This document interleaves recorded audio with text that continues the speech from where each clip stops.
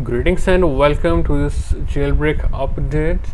So this video carries the latest updates and news regarding Semaphorin and Cydia for your dopamine jailbreak, and some updates to the newer version of the NekoJB jailbreak.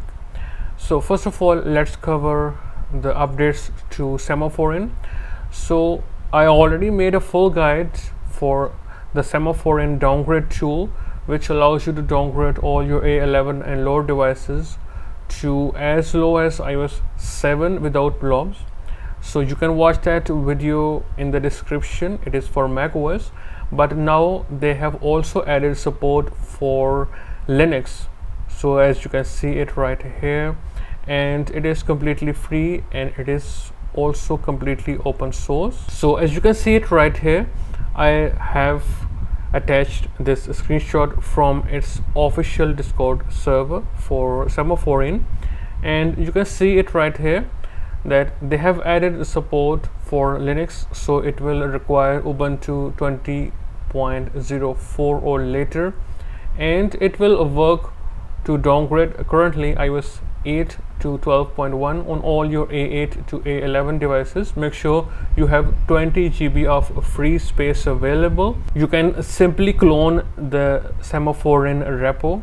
Alright, you can use this command git clone, and then you can simply cd into it and then run sudo/semaphorin.sh and then put the version you want to downgrade to, for example from these versions, and then -- restore. Now the next update is about your favorite Cydia. So Cydia will be working on your dopamine jailbreak very soon. You can see this developer right here. He will release a method or a tutorial on how to get Cydia working on dopamine called Cydia Mine, and it is scheduled for next Tuesday. Today is Wednesday, 29th of May. So please keep an eye on it, and you can see it right here.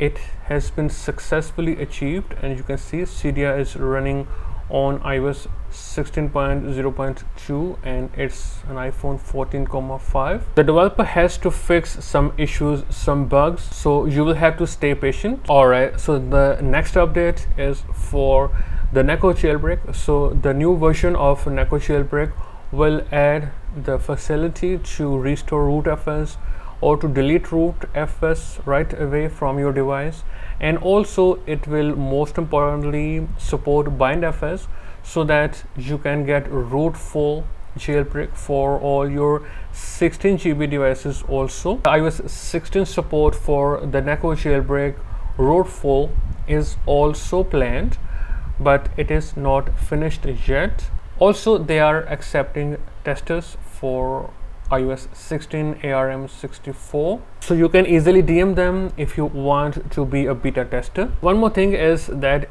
when the iOS 16 support will be added, NekoJB jailbreak will support Rootful up to iOS 16.6.1 on all your ARM64 devices. That's all for this jailbreak update. I will see you in a new video. Goodbye and take care of yourself.